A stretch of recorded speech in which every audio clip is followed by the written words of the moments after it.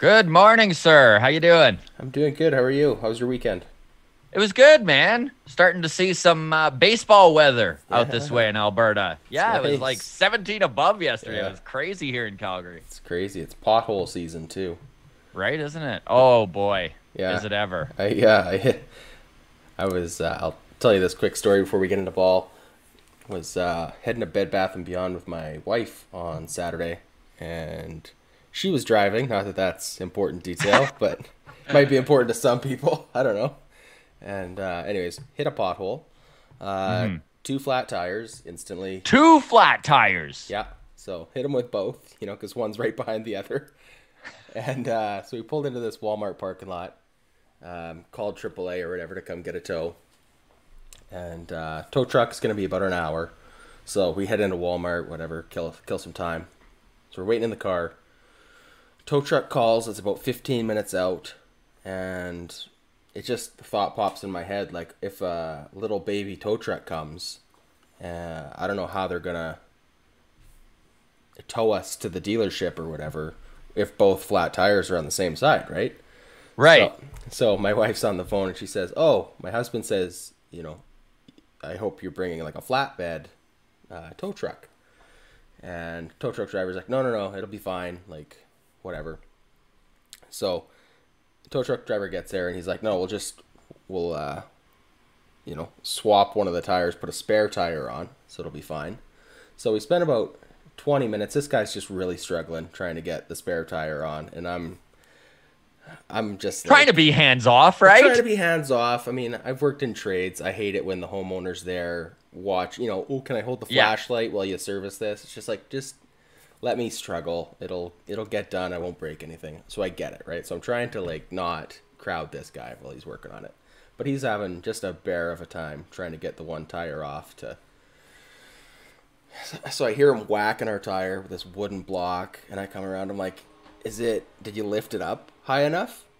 And he's like, "Oh yeah, it's fine." And then he goes to like put his hand under the tire. He's like, "Oh, maybe I could lift it a little bit more." So that's why he couldn't get it off. Right. Comes right off as soon as he he gets it higher. Yeah. Of course, right? So I'm like, "Oh man, this guy knows what he's doing. I'm in good hands here." And, Right. Anyway, so the spare tire gets put on, and next thing you know, he's got the tow truck under the one end, and he's lifting it up. And then he pulls out this weird thing that I've never seen before, but I guess it's pretty common. It's like a little mini axle with like 4 tires, like 2 on each side. And he propped that under the other end of the car. So all 4 wheels of my car were off the ground anyways, because he had this weird... I'll put a picture of it in Discord. But I was like... So he didn't even need to change that back tire. Exactly! I'm like, why did we just my spend God, the last dude. half hour? So... Anyways, we got to the dealership and it was fine. I mean, we kind of just kicked the problem down the road a bit, but we put the summer tires on. Right. Just took the winters off, with the nice weather we're having. So I'm sure I've jinxed it, and we're gonna get. Oh, a nice you're big dump really of snow. tempting the weather gods here. Way to go, So bud. anybody that sees a big dump of snow, he can blame me.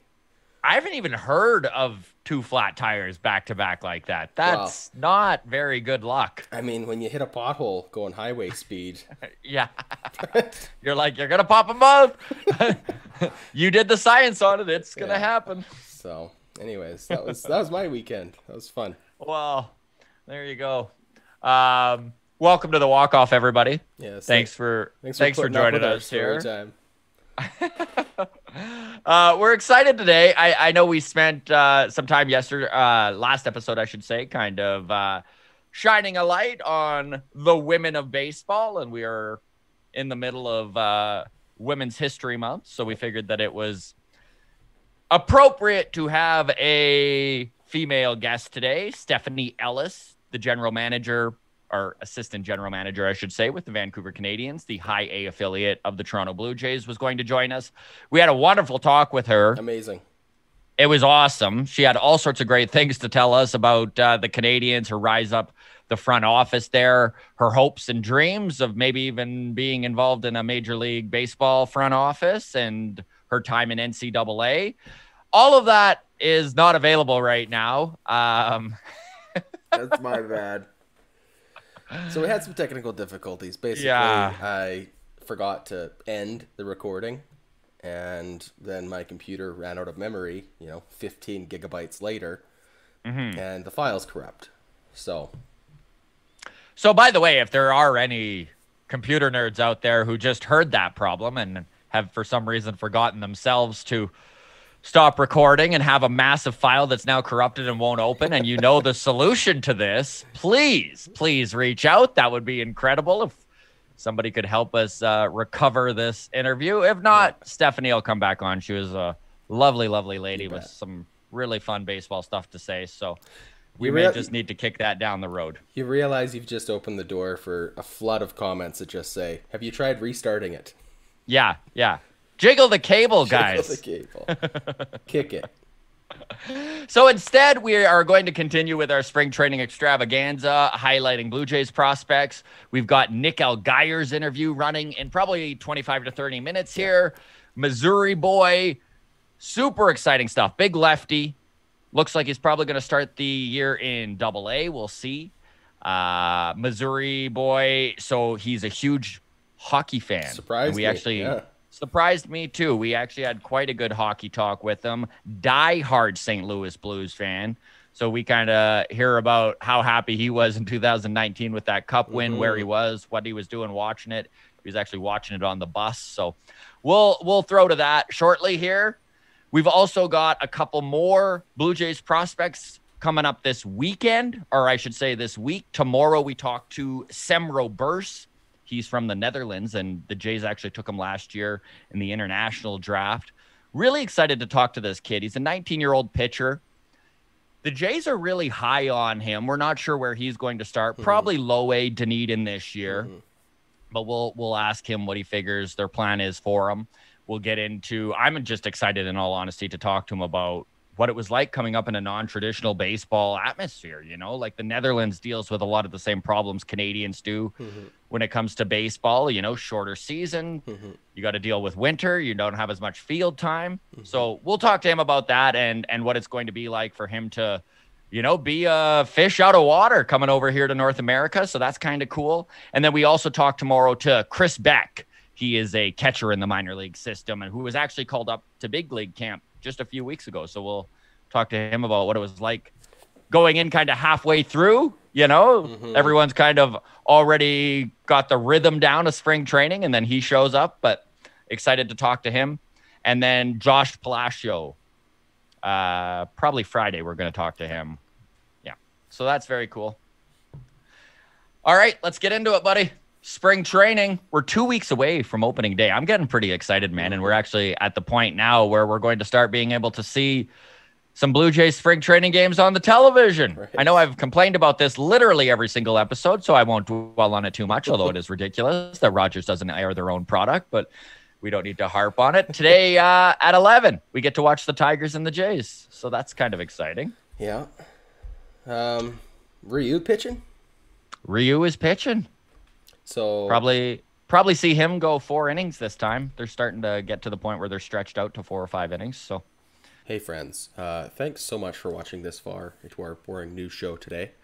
We recently hit 300 subscribers on YouTube, which is amazing. Thank you all so much.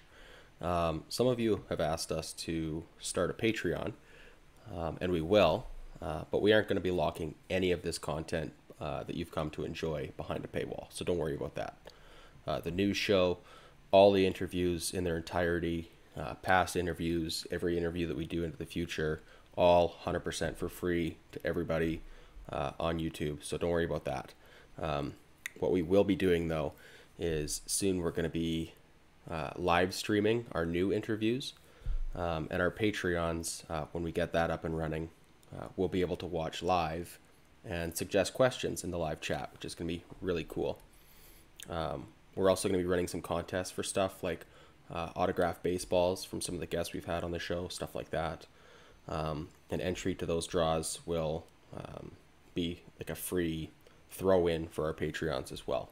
We have a few other exciting things that we aren't quite ready to announce yet, but we will be managing all of our Patreon stuff through our Discord. And as a thank you to all of those who have been an early supporter of the show, which I mean, if you've watched this far into a boring news show, clearly you're the person I'm talking to. But we want to give you free lifetime access to all of those premium features. That's why we just kind of are hiding this advertisement, this clip, in the middle of a news episode. So if you're actually seeing this ad, you're the exact kind of viewer that we want to thank and reward with this awesome free perk. So hidden down below in the show notes, there'll be a clickable link, whether you're on YouTube or listening along in the podcast. There will be a link, which is you just click on it and it's an invite to our Discord. Discord's free, but you have to have that invite link. So please click on that, join our Discord. We'd like to get a nice little community going there, where Scott and I can chat with you guys. We share news articles, even just stupid memes, whatever. We listen to your feedback. If you guys have suggestions for, the kind of content you want to see on the YouTube channel, Discord would be the place to let us know. We also take submissions for Q&A for upcoming guests there. We'll be announcing any exciting guests that we have coming up in our Discord ahead of time. And that Discord is where we're going to be running all of our contests for like the autographed baseballs, sharing the secret links for our upcoming live streams of the interviews. So you'll be able to see in Discord an invite to the live stream when it's happening, and then you'll be able to watch on YouTube live in real time, submit your questions in the chat, everything like that. No guarantee we're going to get to all your questions, but it's going to be a lot of fun that way. So please, thank you for not skipping through this ad.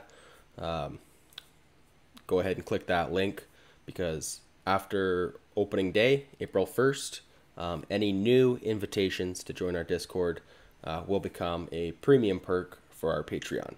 So click the link, join now for free, enjoy lifetime access for free, and that's just a special thank you from us for being an early supporter of the show. Thanks again so much.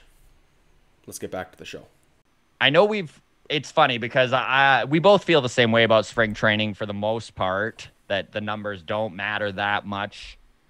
A lot of the positions that are already locked in, it's just about getting the guys in game playing shape. Staying healthy. However, this year there are a few positions where guys are fighting it out, right? We're going to see the starting rotation develop as it gets closer to opening day. Mm-hmm. There are a few spots there that are question marks, but the big one is the backup catcher position.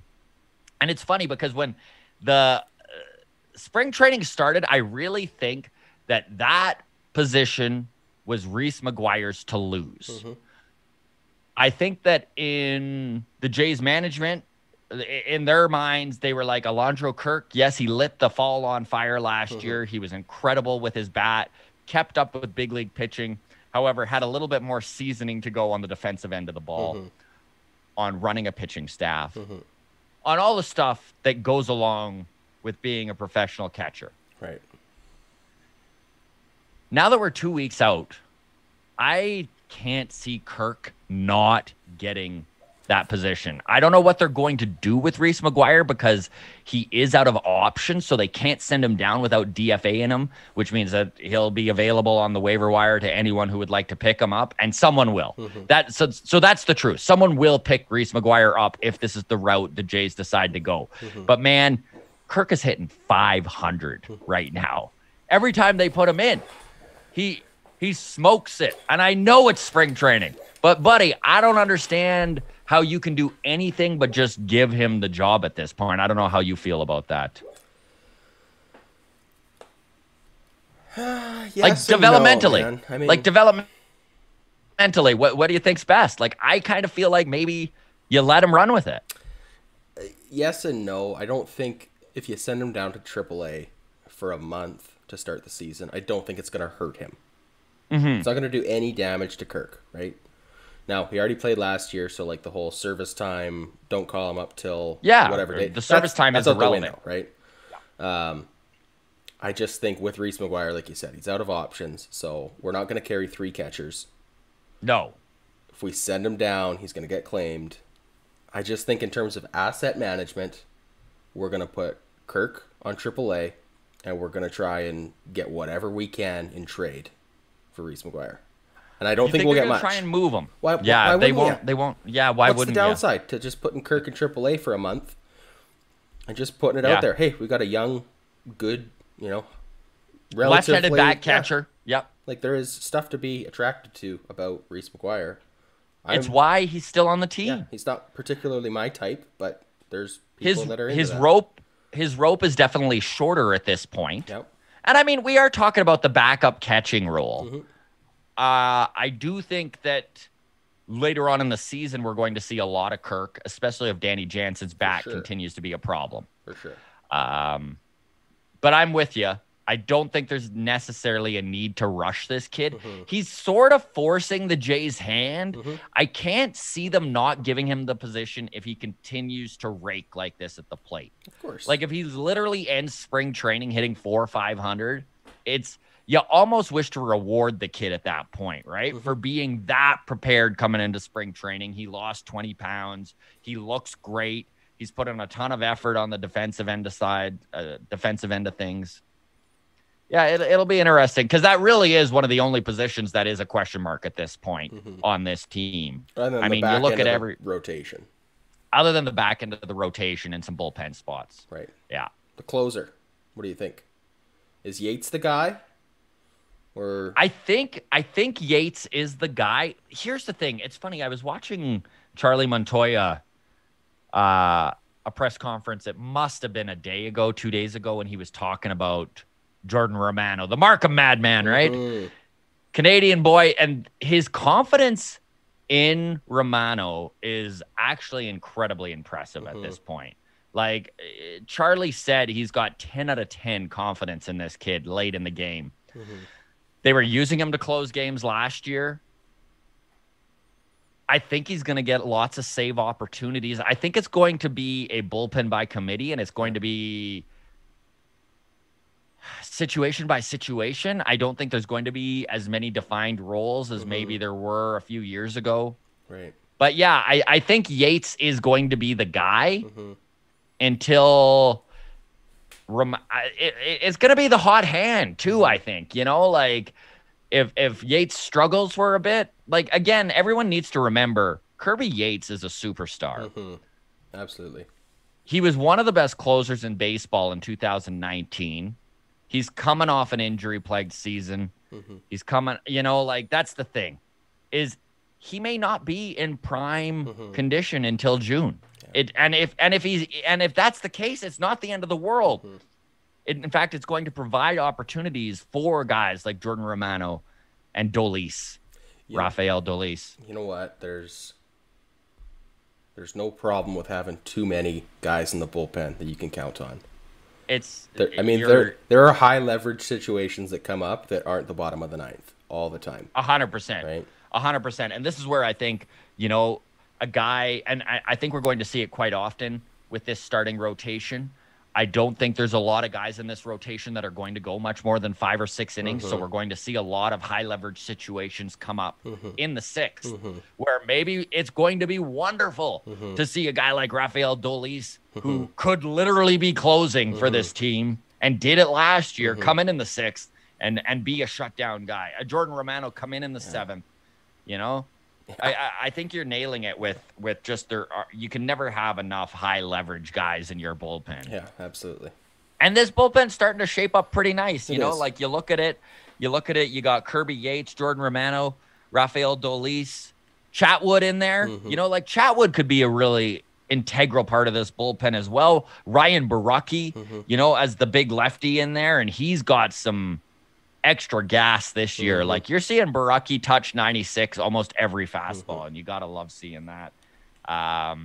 David Phelps, like I Liriano looks like he's gonna make this bullpen.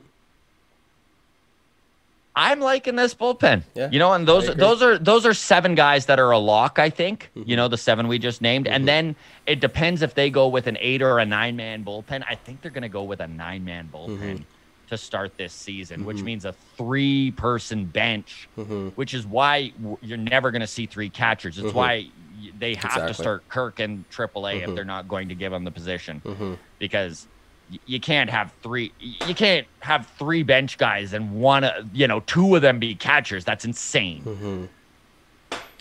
So the other guys that are up in the air for those bullpen spots, I mean, depending on what they're doing with the starting rotation in AAA, so Merriweather is in there. Even Nate Pearson we could see in the bullpen, depending on how his rehab goes here. He's starting to pitch now again. So I don't think he's on a mound yet, but he's throwing on flat ground. Thomas Hatch, Trent Thornton, Anthony Kay, even Tim Meza, who was a big part of the Jays bullpen in 2019 when underwent Tommy John surgery. He's looking great this spring. So there's a lot of question marks there. Be interesting to see how the last spot or two round up. And this is the thing too, is I truly do believe if this starting rotation exceeds expectations, that we will see them go to an 8-man bullpen. Just have that fourth guy on the bench. I think that's something that they're looking to do, but I think they start the season with a 9-man bullpen. Right. Well, the nice thing with the short bench is we've got so much positional versatility. Really allows for that deeper bullpen.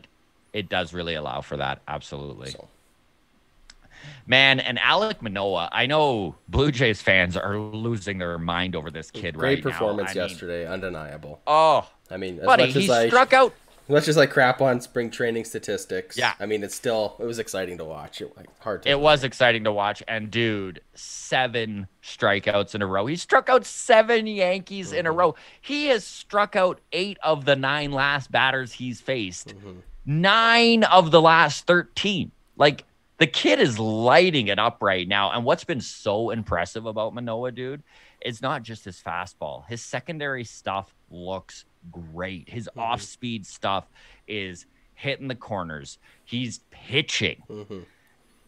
So I don't think there's any, and it's funny because we talked about this with Austin Martin and Jordan Groshans last episode. There is no need to rush these kids, and I think we've got to put Alek Manoah into that category. For sure.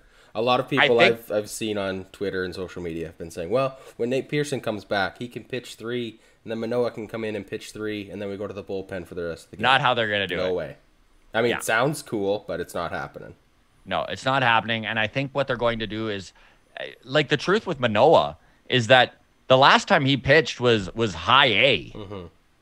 You know, he was at the alternate site last year, which is great experience. And we've talked to several of the guys who were at the alternate site, and they raved about it, right? The guys like Joey Murray and Jordan Groshans, who are just like, I truly believe that I have developed more than a regular season. And that's very possible the same thing happened with Manoah. However, to not have that experience at AAA, it is a really dicey game to play. You know, like, this is the thing, is I want to see Manoah go down to AAA, and I want to see him force the Blue Jays' hand. Like Kirk is with his bat right now. Like Kirk is with his bat. This is the thing that Jays fans, and it's going to frustrate them. It's going to frustrate all of us, because I don't even think Manoah is going to be in the top 2 or 3 called up when there's an injury or something like that.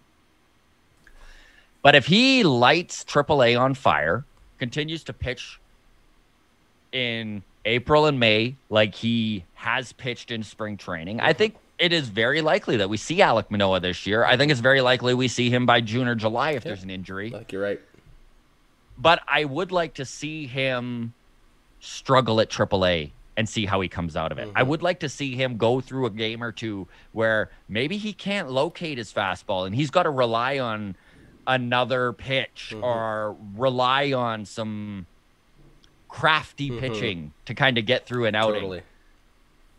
So experience-wise, I think that's very important for Manoah to get. I don't think there's any reason to rush him, to rush Simeon Woods Richardson. There just isn't. No, absolutely not. Richardson Woods, sorry. Yeah. All right. Should we get into what's going on in the rest of baseball here? If we have to, might as well. Yeah, if we have to, we might as well. We're going to go over. So the minor leagues are going, how do I experimental rule changes? Yes, experimental rule changes. We're going to get into that into a second. So Major League Baseball is trying some rules out in the minor leagues, and we'll go through all of those in a second here. I did want to bring up Anthony Gose before we do that. So some of you Blue Jays fans out there might remember Anthony from his time in the Blue Jays system, right? The Jays traded Brett Wallace for Anthony Gose back in 2011. Some of you might remember that Wallace was one of the prospects that they got in the Roy Halladay trade. Anthony Gose was a top 10 prospect in the Blue Jays system for years because he had speed, like crazy speed, you know?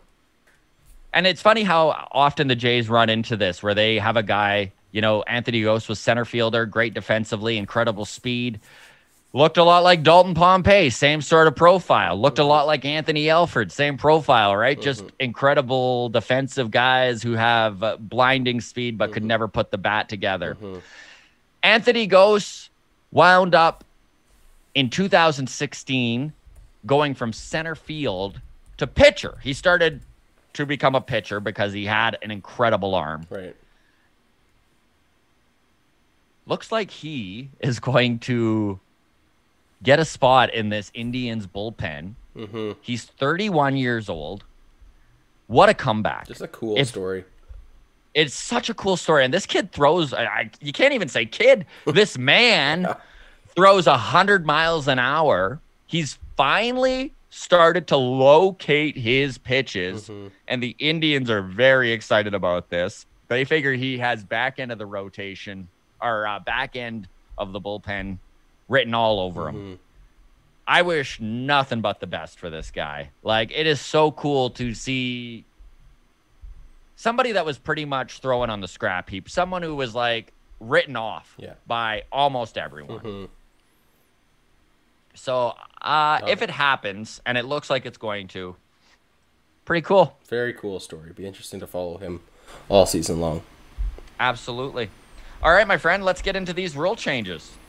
Okay, so rule changes at all levels of the minor leagues. Basically, they're trying out one wrinkle at all different levels, right?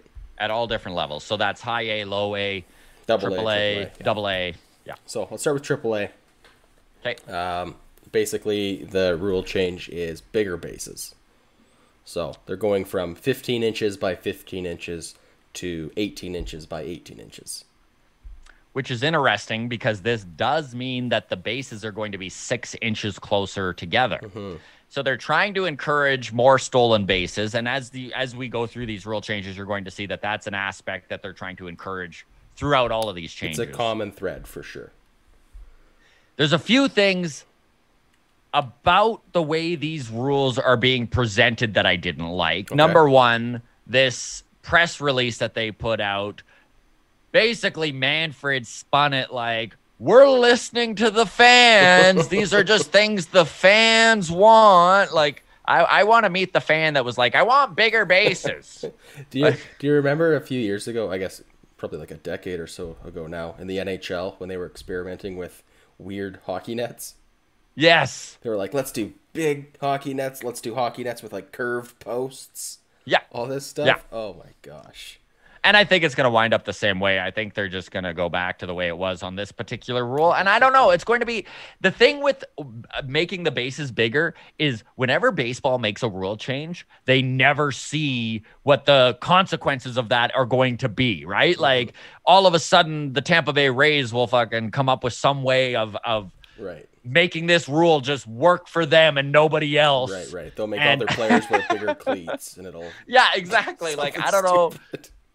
So we'll see what happens here. I'm curious to see what the bigger bases mean. It could definitely encourage more base stealing, especially if you think about all the replays that they go, and 6 inches is a lot, man. Right. Well, my initial reaction to this was, oh, the bases are going to be slightly closer together was kind of the caption that I had read. And then I'm like, well, 6 inches is like nothing.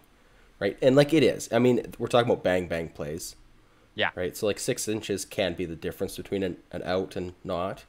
I think we've talked to like Michael Krause from the Canadian national team talking about why we don't see stolen bases. Tyson Gillies from the national team as well kind of relayed the same idea, is that it's not worth the injury risk. Mm-hmm. Right? Guys like Mike Trout could steal 40 bases a season if they wanted to. Yeah. Right? But it's not worth sprained thumb and missing 2 weeks. And this is another thing that they kind of presented this bigger base idea as, is that a safety precaution gives a little bit more room for the fielder on the base, and leaves a little bit more of the base open. I buy that more than I buy, oh, well, it's closer and they can, maybe go for it a little more. I think if they say, well, less likely to get injured, maybe they just go for it more. Never mind well, it's closer, so maybe I'll go for it more. I'm not buying that. But the injury prevention, I'm in on that. So hopefully, anything that is in favor of player health, I'm all on board with. So yeah, me too. Double A.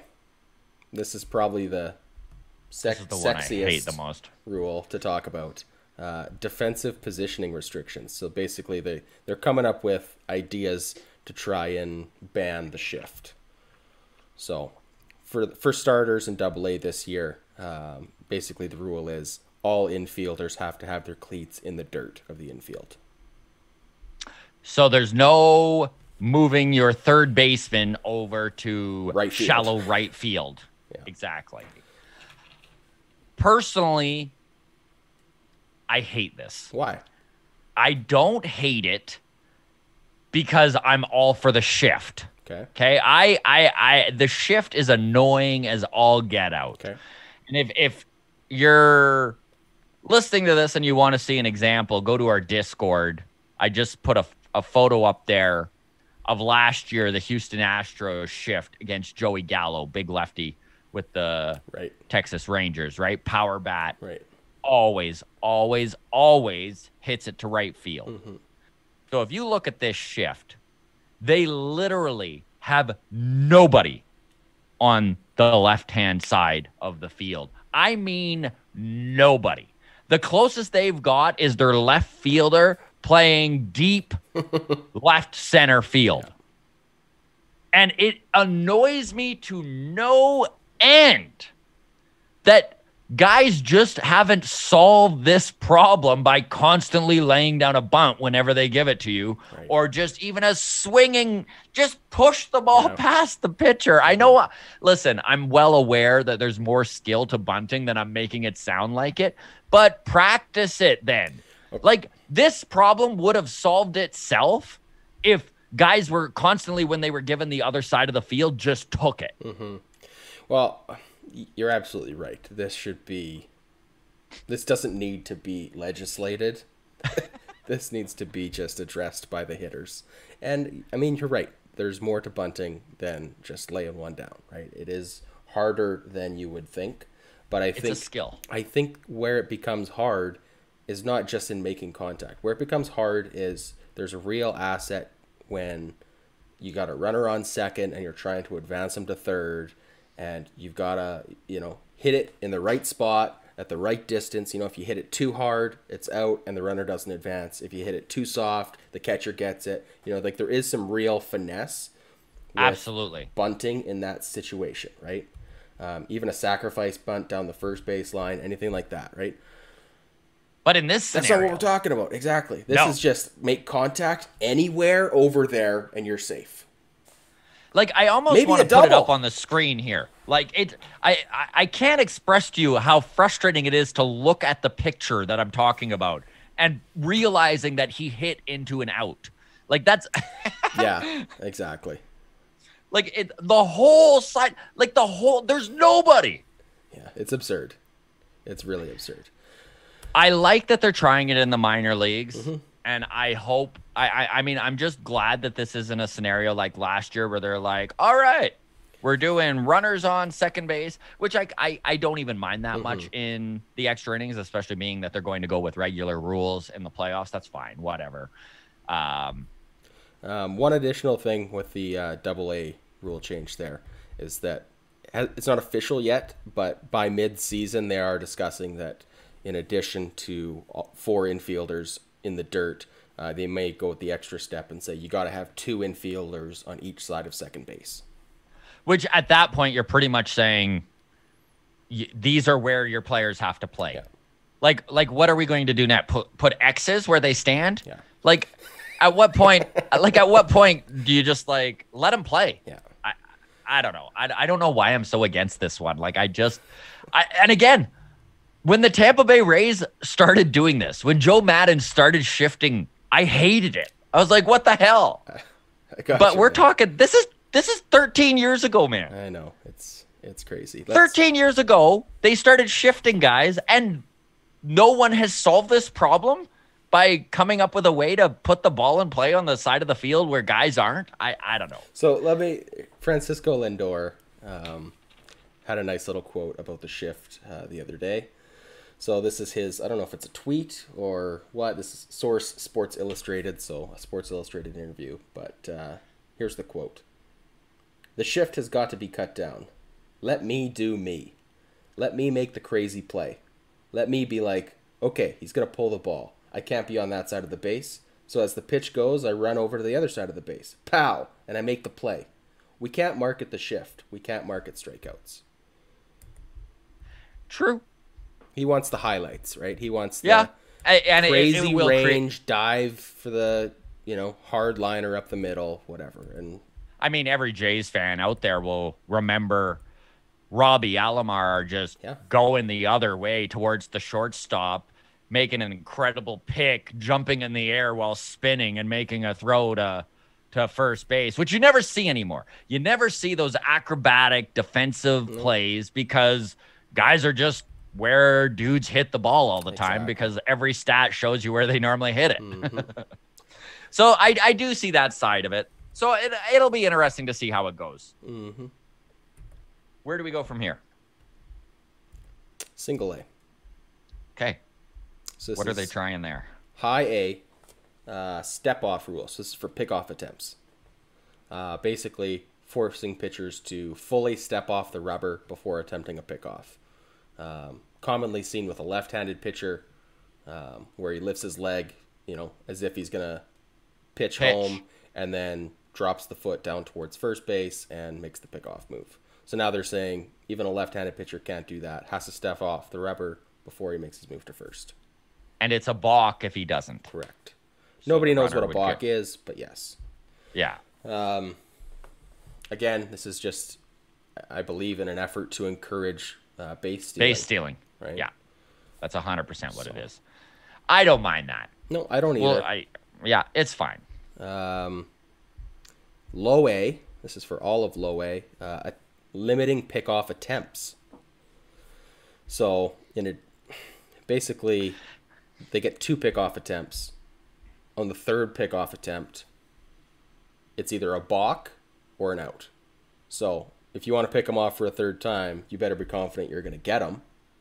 Right. And if you don't, he gets second for free.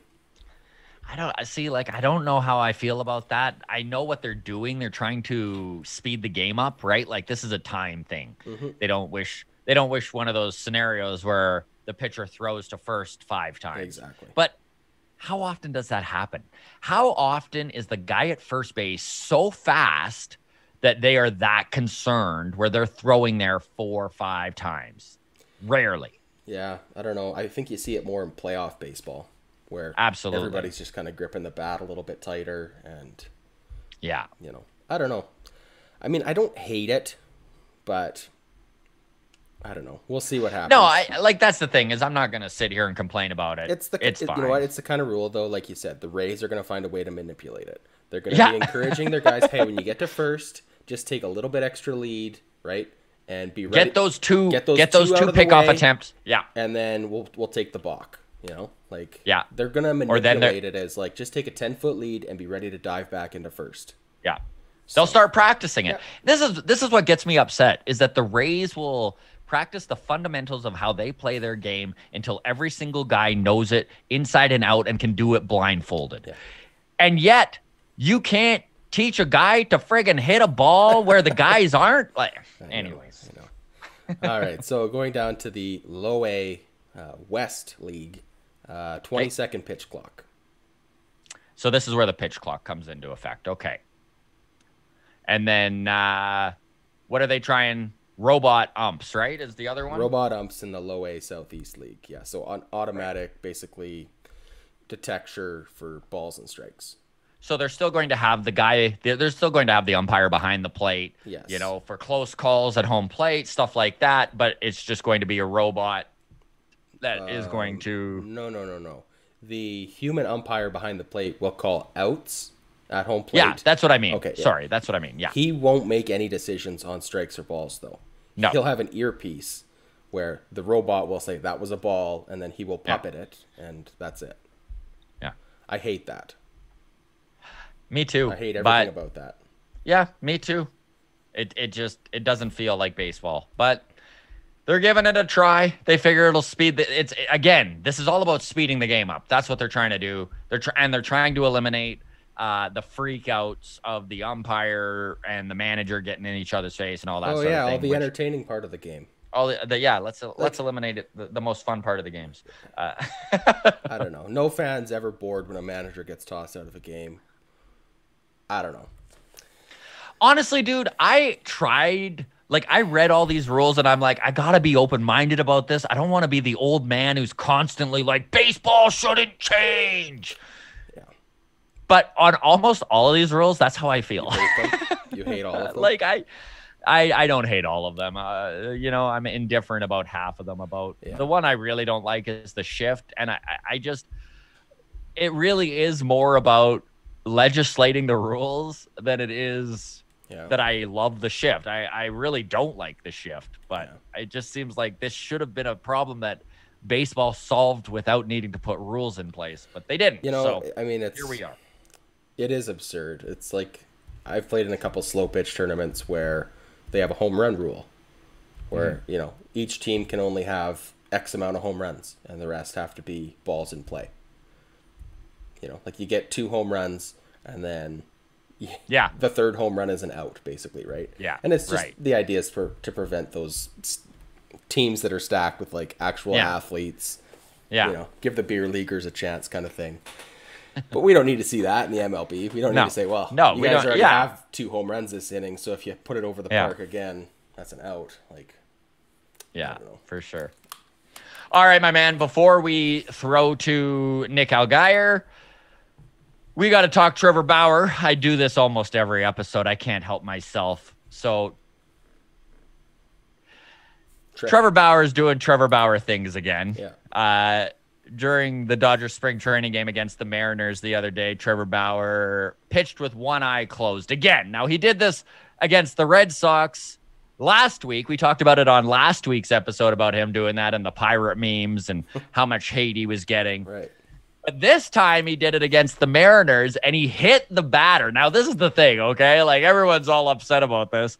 He hit him with a split change. Like, the ball looped into his bat. The batter just stood there and like watched it hit him. Yeah. Trevor Bauer would never do that when the game is on the line. Trevor Bauer would never do it in a situation where it mattered. Mm-hmm. But he can't help himself, man. It's so arrogant and over the top. He is leaning into this bad guy role so much. He might as well be playing Razor Ramon from wrestling back in the day. Reference. Right? He's the bad guy. Like, he's just one bad decision away from start flicking toothpicks. Man. I don't even understand why people are getting so worked up about this. Like, at this point, honestly, Trevor Bauer is the Howard Stern of baseball, right? Yeah. Where, like, he's got a big fan base, but you know who's pushing this man to the front of entertainment? To the front of baseball entertainment? It's the haters. Yeah. It's the people who are constantly retweeting everything he does, that are constantly seeing stuff like him pitching with one eye and making a huge deal about it. How dare he? What could he do? Here's the thing. Trevor Bauer is a shit disturber. Yeah. He has been all along. Mm-hmm. This is the role he has chosen to play, and it actually got him a lot of money. You think he would have got $45 million for next year if he was just a nice Cy Young winner? Yeah. I mean, we would have got a lot of money, but not that much. He wouldn't have got that much. I truly do believe that he upped his value, and there may be people out there that disagree with that, and that's fine. But, I mean, I get a kick out of it because I love shit disturbing. I think it's Like hilarious. a Joe Kelly, right? Like a Joe Kelly, like he literally, like Bauer's just, he's hitting a button. Yeah. He's like, oh, this annoys you? This annoys you? I'll just keep doing it then if this annoys you. You know, I'm not touching you. I'm not touching you. Like, this is Trevor Bauer. He's Cartman. Nice South Park reference. I don't know. I just get such a kick out of all the haters for him. It's just like, my God, he's a caricature at this point. He's like, Man. That Razor Ramon reference though. I watched a documentary on Amazon Prime recently. The Resurrection of Jake the Snake. I don't know if you remember Jake the Snake from yes, I do. WWF back in the day. Basically, it's about his fall from grace and struggles with drug and alcohol addiction, and basically coming back up and redemption. It's a redemption tale, right? Yeah. Have you seen the movie? I haven't. Okay, it's 10 out of 10 recommend. Even if you're not a big Okay. wrestling fan, it's a great just human interest story.